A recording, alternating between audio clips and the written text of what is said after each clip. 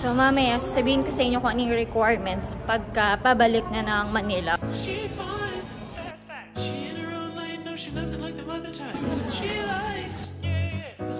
Grabe sa buong hilera.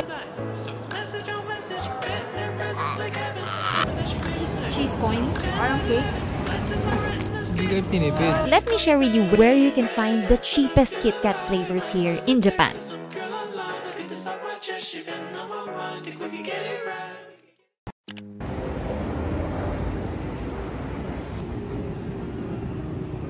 Welcome to Takeshita Street. It is a pedestrian-only street and the epicenter of Harajuku's vibrant fashion scene.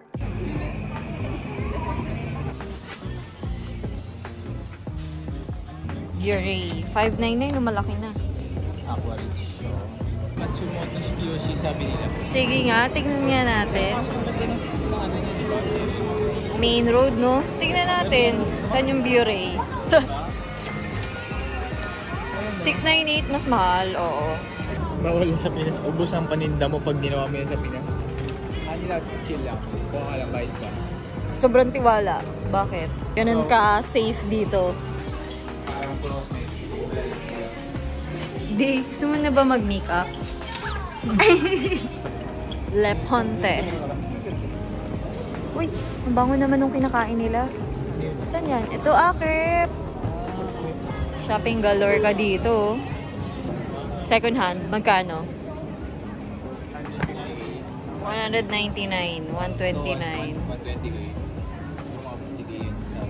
Oh, outfit. Gagi nga dito pa. Hanggang legs. Hanggang legs. Sobrang haba. Ito yung Marion crepes. Ayan ba yun? Oh. Iba din Marion crepe pala. Here you can find a variety of trendy boutiques, unique shops, cafes, and street food vendors, making it a popular destination for locals and tourists alike.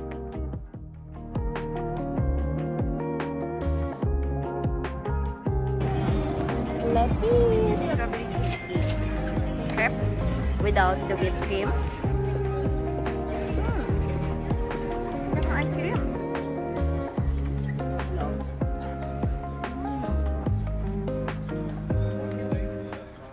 Parang ito na yung pinaka-sobrang matamis. Yung chocolate cake ko. Grabe, no? Binidburan mo ng sobrang sugar. Tignan mo sa taas, matcha. Oo nga, no? Sa kanya 600 sobrang kapal din. Oo nga. So dito sa kanila yung mga crepe, no? Oh! Agagawa lang. Oh my God. Shingfu tang. Bakit parang umusok? Nalagyan niya ng ano sa taas, caramel. Tapos ipot ang torch niya. Parang creme brulee. Creme brulee sa taas. Brown sugar sa tabi. Brown sugar pearl. Diabetes is waving. Sino ka dyan? Sino mo? Tingnan mo yung takong naman. 1.5 liter. Grabe, sobrang laki ng takong. May naglalakad ba ng ganyan yung suot? Sinusukat ni ate, oh. Di pa sila na-injure, natatapilok? Kahit sa lalaki, nakita namin, di ba? Meron din na nakatakong. Takeshita Dori. Mga damit din. Fashion. Shoes. May dala ka pang pokari. Pangit sa sa video. New Balance. Saw you walking in the street one day, it was Sunday. You with flowers in your hand, you were dancing with your headphones on, didn't care that everyone was watching you. Palit ka muna. Palitan mo ng bago.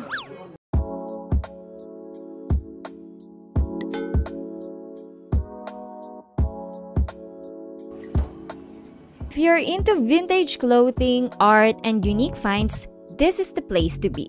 It's a narrow lane that connects Harajuku to Shibuya and is home to various boutiques and independent shops. Just remember, vintage shopping requires a bit more time and effort compared to traditional retail shopping. You might need to search through racks and shelves to find the perfect piece. But the thrill of discovery and the satisfaction of finding a unique item make it a worthwhile experience. Harajuku is famous among sneaker enthusiasts and those interested in streetwear.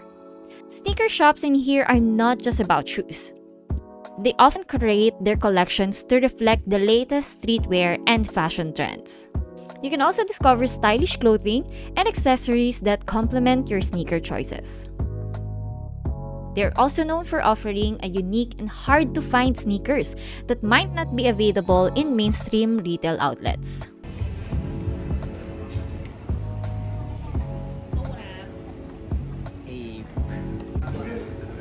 Tokyo 23. These shops cater to sneakerheads who appreciate rare and distinctive designs.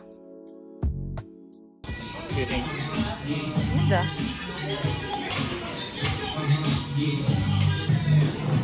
Magkano? 26K.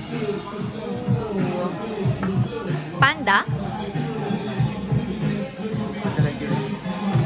Parang light green na. Parang mint green na ano, no? From globally recognized brands to niche and local labels, sneaker shops here offer a diverse range of footwear options. You'll even find everything from classic and iconic models to the latest sneaker trends. What is it? It's the same thing. But it's resale More price. expensive. Resale price.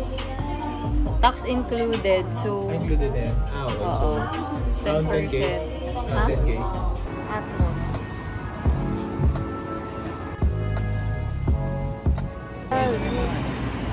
Kinji?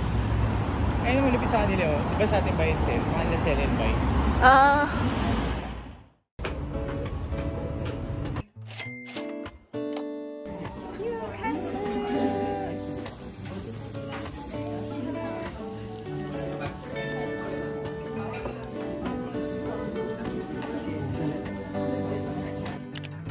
Fresh from nap. Yeah. Change outfit. Ang lamig. Sobrang lamig na. Bumalik muna kami ng hotel. So today, we are going to Kabuchiko, the biggest red light district in Tokyo.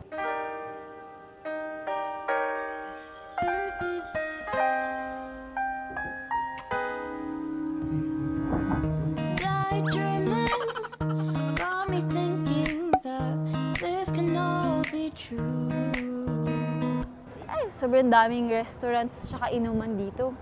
For sure, buhay na buhay ito hanggang mamayang oras.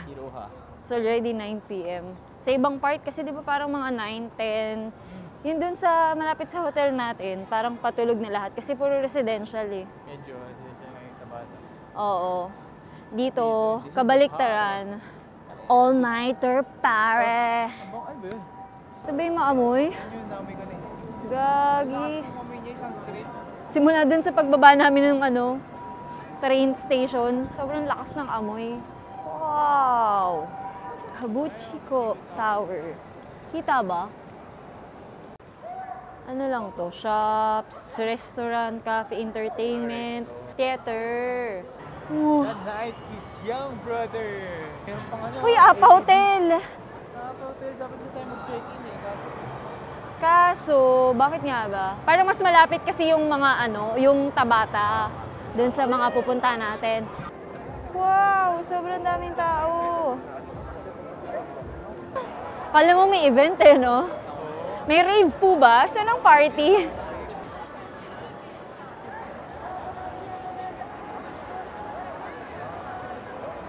Ang cute! Daming parang naka-anime, oh. Cafe? Saan kaya to? Marami yata mga karaoke dito eh. Grabe sa buong hilera yung mga nandito. Ano kaya to? Oh, mga bar.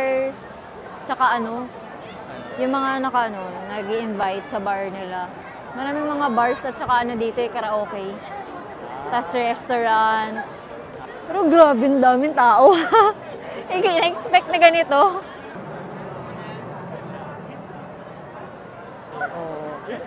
Taray ng basura, at least, nasa isang side lang. Hindi yung parang makikita kang kalat-kalat sa ilalim, sa sahig, no? Hanap ko, sabi ko parang may pinapipicturan yung mga tao. Ayun pala, yung ulo ng Godzilla.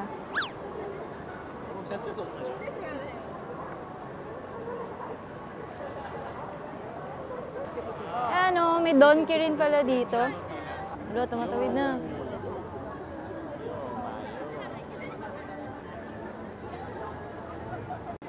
Sobrang liwanag.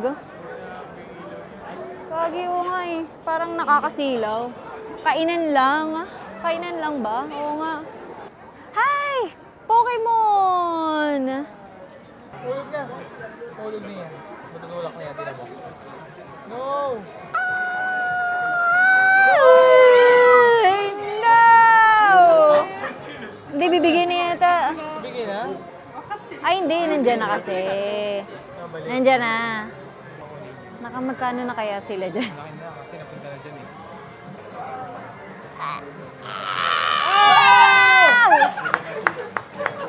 Yay! Magikarp! Sino yan? Kagi. Uy! Uy! Ah, galing na. Sakto. Sakto na tuloy. Ayoko tayo na! Oops! No! Give up! Tokyo is definitely a paradise for Japanese arcades, and this place is one of them. On the first floor, you'll find different varieties of crane toy games. The second floor mostly has shooting games, so if you're looking for something fun to play as a group, this is a perfect choice. On the other floors of this building, you can also find some retro arcade games like Tekken, Tetris, and a lot more. This arcade is perfect for everyone to enjoy as they have plenty of games catering towards kids as well as adults. If you're looking for a fun and classic experience, this is a must visit.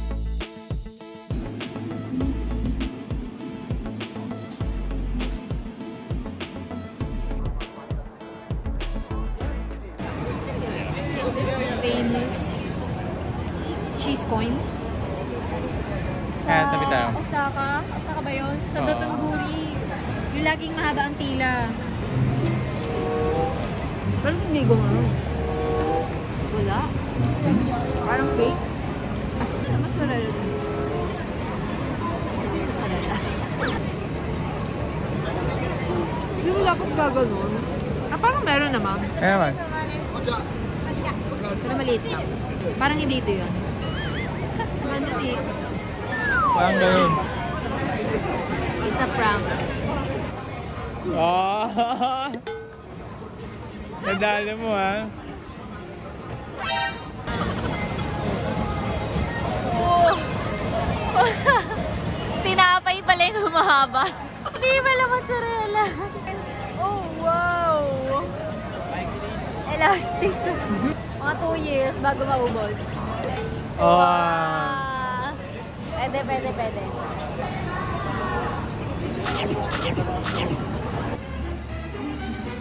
Yole. Wow! Hindi kaya bro. Uy, Gogi, sobrang dami. Man, 350, mas mura. Pero tignan mo naman yung laman. Oh. hindi kayo tinipid. Wow! Tas grabe yung amoy. Grabe, hanggang kabilang kanto amoy na amoy. Sobrang sulit. Dito siya tapat ng Tokyo Kabukicho Tower. Ang bango niya. Sa kanto lang. Follow the smell. 24 hours open. Ibig sabihin, ganun sila kalakas. Lakas, malakas. Sarap.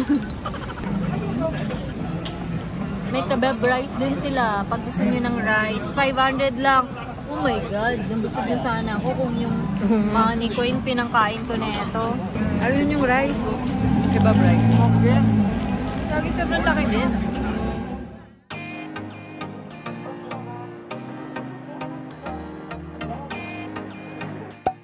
We also visited Shinjuku Golden Gai, famous for its unique and nostalgic atmosphere. Comprised of narrow alleys and tiny bars, making it a must-visit destination for those seeking a taste of old Tokyo. It has a collection of small, intimate bars that can usually accommodate only a handful of customers.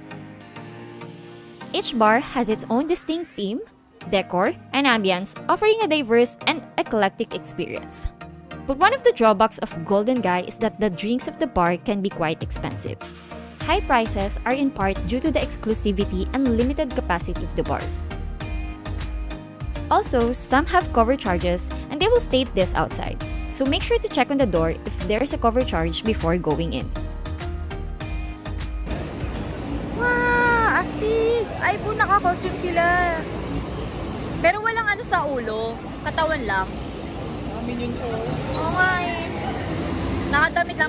Bawal yung merong ano sa ulo. Ay, hindi. Meron eh. Oh. Hello!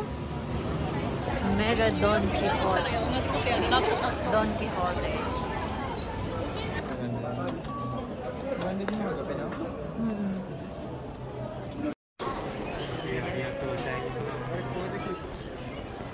At hindi na kontento sa kagabi. Ito na yung legit. We are here at Don Quixote in Shibuya. Finally, nakakita tayo ng money coin na legit. 500 ano din, 500 yen. Let's try!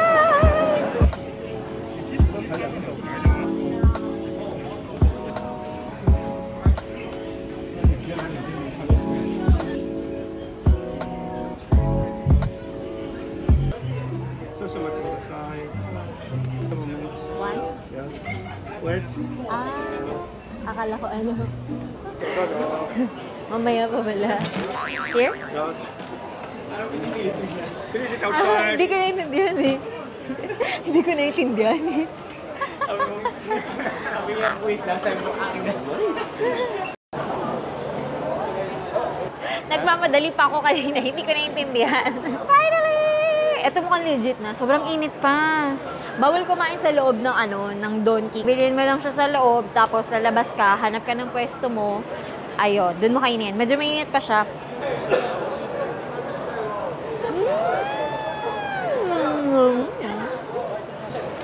Yung dapat, unang kagat meron. Pancake na may cheese. So, di ba lagi may hype to na parang ang haba ng pila, ganun. Siguro dahil ano siya, dahil sa mozzarella na ganun, na nag-e-expand pag kinakagat mo. Tapos meron pa siyang shape ng parang coin. For the gram, why not?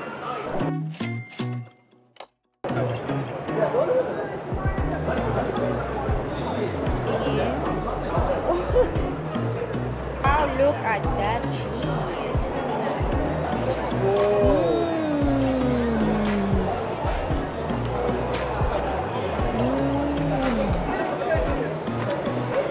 Ang haba. Nirobo.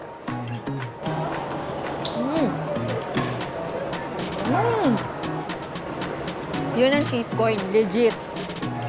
Kapag ka cheese lover ka, sobrang ma-appreciate mo to, kahit parang pancake lang siya. I like it. Must try. So, hindi lang sa Dotonbori siya meron. Meron din siya dito sa may Tokyo, sa may Shibuya. Since this is our last night in Tokyo, it's the perfect opportunity to buy pasalubong before we head back to Manila. Among Filipinos, KitKat with its various flavors has become one of the most affordable and famous pasalubong choices. But let me share with you where you can find the cheapest KitKat flavors here in Japan. Let's try to compare prices. Souvenir shops located at famous tourist attractions like Lake Oishino tend to sell expensive KitKat flavors because they often expect tourists to pay a premium for souvenirs as part of the travel experience. But it offers the advantage of convenience, a wide selection of flavors, and the opportunity to bring home unique souvenirs that represent the local culture and traditions. Don Quixote, also known as Donki, is a famous discount store chain in Japan. It is renowned for its wide variety of products, competitive prices, and the unique shopping experience it offers. Prices of KitKat here is relatively cheaper than the souvenir shops. One of the cons of shopping at Donki is the potential for long lines at the tax-free counter due to the high tourist traffic and the complex tax-free process. And if you're expecting this is the place to buy KitKat, there's a place selling cheaper than this, so keep watching.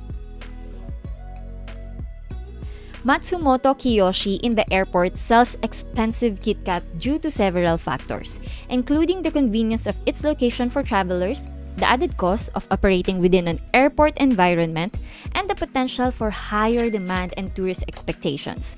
Despite the slightly higher prices in airport locations, many travelers find the convenience of shopping at Matsumoto Kiyoshi worthwhile, especially when they're looking for last-minute souvenirs or specific products not easily found elsewhere. Now let me tell you where we found the cheapest KitKat flavors to buy for your next Japan trip. 300 pesos lang apat. Mura isa. Parang, ito na yung pinakamura na nakita natin. Lahat na nakakapat 198 pinamura. Yan. Alam niyo na guys, ang pinagbabawal na technique. Pharmacy. Dito siya sa may tapat ng Harajuku Station, JR. Mamaya papakita ko sa inyo. Ay gagi, nagkakaubusan. Kunin mo na lahat na joke. KitKat flavors are cheaper to buy in drugstores due to the volume purchases, frequent promotions, direct distribution, lower overhead cost, and focus on high-volume sales. These factors enable drugstores to offer more affordable prices on the popular confectionery. Hey, don't forget to subscribe and share for more tipid hacks.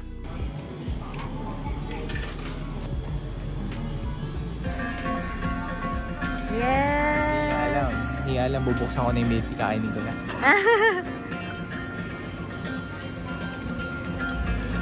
Balik bayan. Mga anak, pauwi na kami. Char! Balik bayan starter pack. Ito siya guys, oh. Tapat ng Harajuku Station.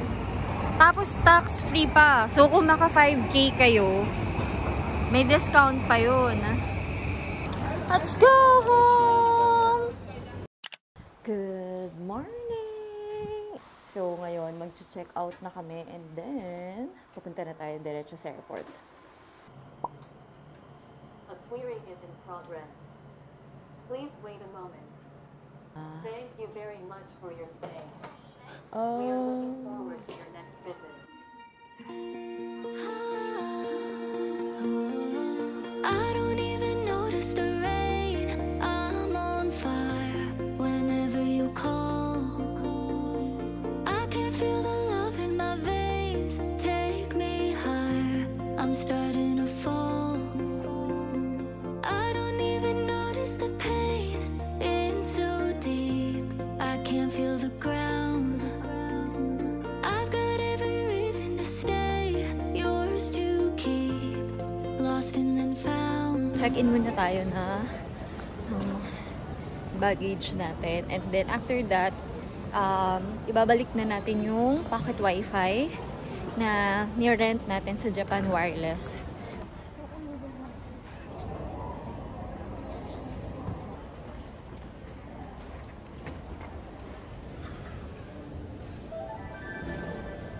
Oh, hulig na natin. Cash naman. Yay! Bye! Last minute na pasalubong. And, ay, ayan, gadget, meron din. Sobrang haba din. Ang dami din tao na umuwi. Papunta ng Manila. Grabe. Kaya dapat maaga pa lang pumupunta na kayo sa airport. From here, dito sa may Japan, departure area. Hiningi lang sa amin is yung sa passport, i-scan lang siya, tapos facial recognition, and then okay na. So mamaya, sasabihin ko sa inyo kung anong requirements pagka pabalik na ng Manila or pagka-arrive natin ng Manila. I don't even notice the pain. In so deep, I can't feel the ground. Boarding! I got every reason to stay. See you in a few hours, Manila. Lost and then found. Hold on tight to every moment. Hold on to me.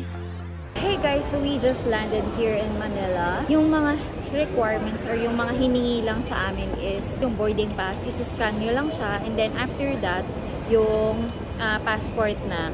Tapos, after nyo ma-scan yun, mag-facial recognition, and yung sag-ano lang kayo ng fingerprint nyo. After that, makakakuha na kayo ng inyong printed na sticker na ipapakita ko dito sa screen. So, ganyan yung itsura niya. Ididikit nyo siya sa passport nyo. So, pag landing namin dun, sobrang haba ng pila dun sa may yung immigration officer ang nagtatatak sa passport. Pero kapag ka sa automated kayo, mas madali. Ang downside lang niya is may times yata na hindi siya nasa-scan or may times na hindi binabasa yung documents or passport. So, mapipilitan ka rin pumila dun sa mismong IO officer. So, yun lang naman guys yung hiningi. Yung e-arrival card na pinil-upan namin sa my e-travel, hindi naman siya hiningi pagka-landing namin. But, just to be sure, mag-download na rin kayo ng QR nyo para in case na hingin, at least mas mabilis na yung process. So, yun lang naman guys yung requirements pagpabalik ng Manila. I hope nakatulong tong vlog na to sa inyo. And I'll see you guys on my next vlog. Bye!